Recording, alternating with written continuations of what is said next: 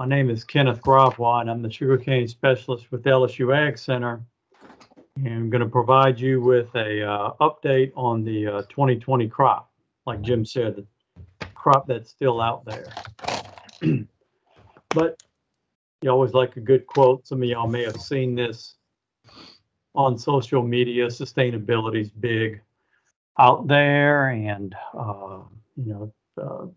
consumers want to know, excuse me, where their food is coming from. And I like the quote from Tim McIntyre. He's a vice president for communications at Domino. He says, "We'll never tell a farmer how to farm or a rancher how to ranch. We believe they're the experts." So, a big reason that they're the expert is, the research based behind farming and the way that they run their operations. So good for Domino. Well, when you talk about a cane crop, it's always good to I like to start with Rainfall. The locations are the airports at New Orleans, Baton Rouge, and Lafayette. And in Jeanerette, that's at the Iberia Research Station. So you see the 30-year average on the right, and last year's rainfall was just slightly above the 30-year average. And that seems to be the trend. If you look at, this is a graph by Dr. Steve Caparata at Channel 9, but you go back to 2012 and you can see that, we've been above average rainfall for quite a span. Haven't had one of those really dry years like 2011. And of course, we remember the big flooding rains in August of 2016, which kind of set record rainfall at 90.5 inches. So Jim talked about expanding acreage, and that trend continues. You can see at the bottom of the graph, that's acreage by year from 2015 to 2020. 410,000 acres in 2015, and last year just north of 496,000 acres. This table has acreage comparing 2019 and 2020 acreage, and in the far right column, I did the percent increase.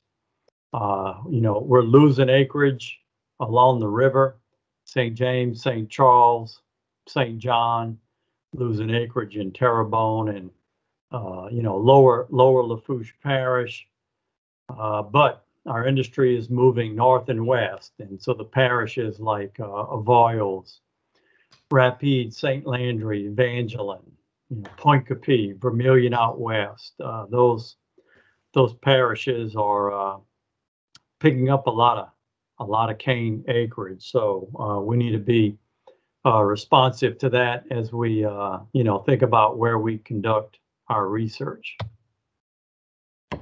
And I think this is the northernmost field. This is just on the other side of LSU A. If you've ever been on their campus, it's in the south part of Alexandria, but this is a field just past the water tower as you're going up 71 into Alexandria, field of John Van Mall. I want to talk a little bit about 299, and really the year started off cool and wet. Coming out of winter dormancy is always interesting, and it's even more interesting when you got a majority of your acreage in 299. And 4 or 5 years ago, I showed this picture. This is a variety trial in the Rio Grande Valley of South Texas. They conduct variety tests with Louisiana and Florida varieties. And in the foreground, that's 299. And behind that green variety is another plot of 299. So whenever you see this light yellow, light green, that's really from high pH soils. These soils are in the low 8s. And so a lot of times you can tie up iron. That's more than likely iron chlorosis from tying up iron. But the main point is that, 299 is a racehorse, and it kind of has a a narrow range by which it likes to run. And obviously, any kind of stress really shows up in 299. This is a picture from triangle farms on the Teche, what they call gray land. These lands tend to be higher in pH than what we typically see out and about. And I don't know if the picture really shows it well, but that's 2 rows of 299 planted in between 804. And 804 unfazed by the higher pH, and the 299 was really struggling. Again, I don't know if the picture paints it, but we went out there, Jeff and Blaine Viatar and I, when we were out and about looking at some of these situations. And then, of course, it always seems to manifest itself worse in seed cane. The picture on the left, to the left side of that, is 299 cut for seed, and what you see on the right is cane cut during normal harvest. Real night and day difference. Picture on the right is from Alma, seed cane in the foreground, and right behind it, cane cut for the mill. Obviously, seed cane being a big part of the problem. And then you put a stress on it, 299 being susceptible to brown stripe. You see a lot of brown stripe moving in, and it really doesn't go away till things start warming up and fertilizer goes out and you start growing out of these stress situations. So, we've talked about this in articles with the bulletin and just other presentations. It's just a stress on a racehorse. Got cool, wet conditions coming out of winter dormancy that will manifest some with root rot disease.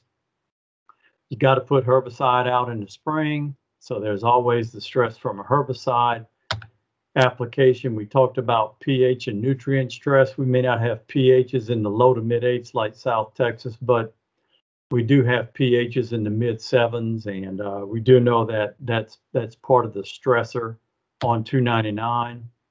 The other thing, Herman and I have talked about this, 299, it'll give you some Malox moments after you plant it, wait for it to come up. And with that, we're covering it very lightly.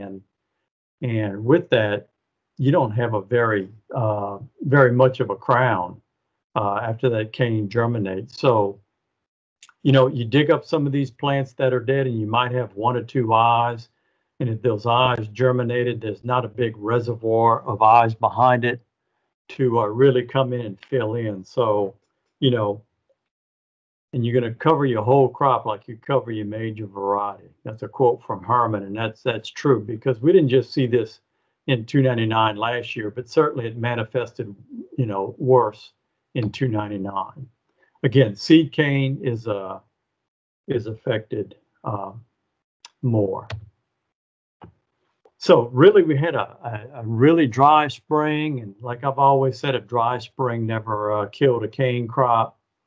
That's the drought monitor taken on April 28th, and I like a good dry spring. And it's a quote from Dr. Paul Miller. He's a meteorologist that I've gotten to know. He's with the School of the Coast, and he posts a lot of interesting things on social media. But we had an excellent spring. You can work and fertilize the crop like you wanted, not like you had to.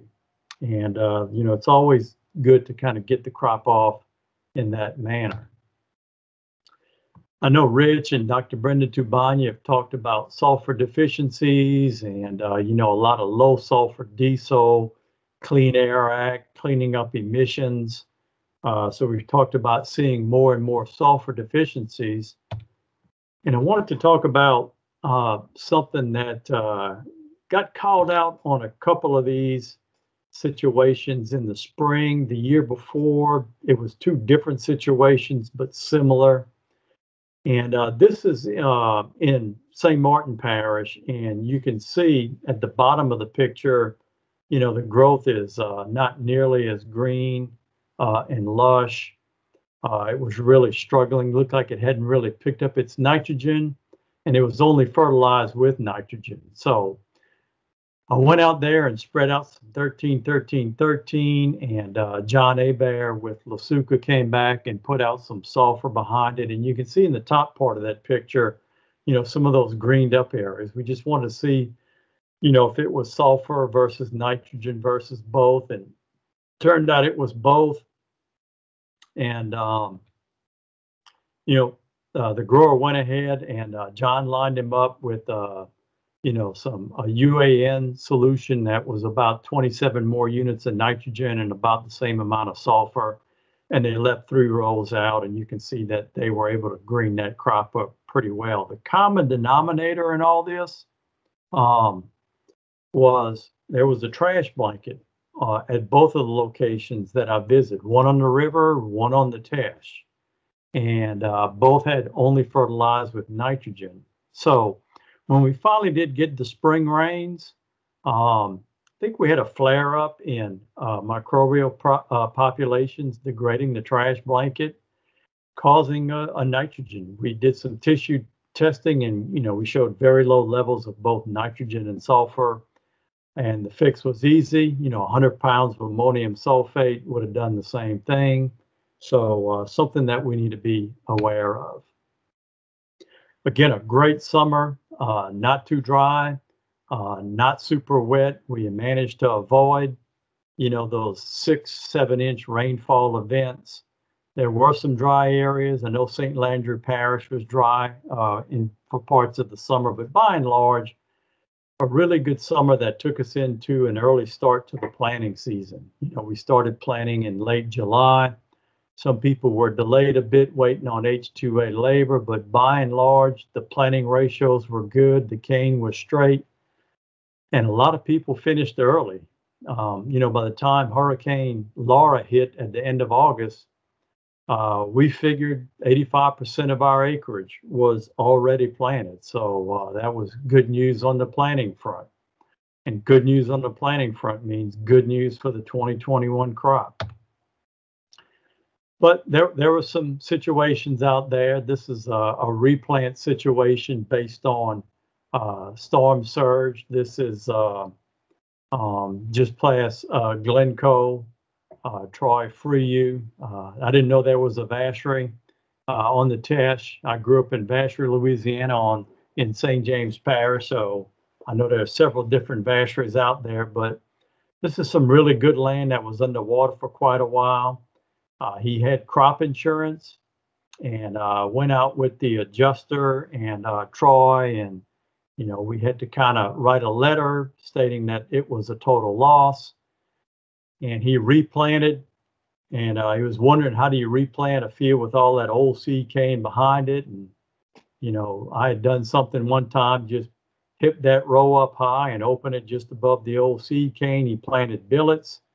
He didn't take slats or blades out. He just sped up the feed rollers and planted a little bit longer billet because they're in the middle of grinding.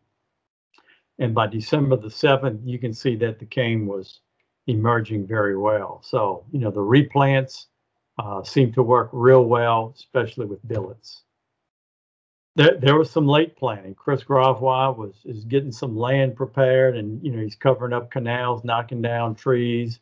He was, with the dry fall that we had, he was able to get a couple blocks in shape. And this is early November. Again, planting billets, and for heavy land, that land worked up real well.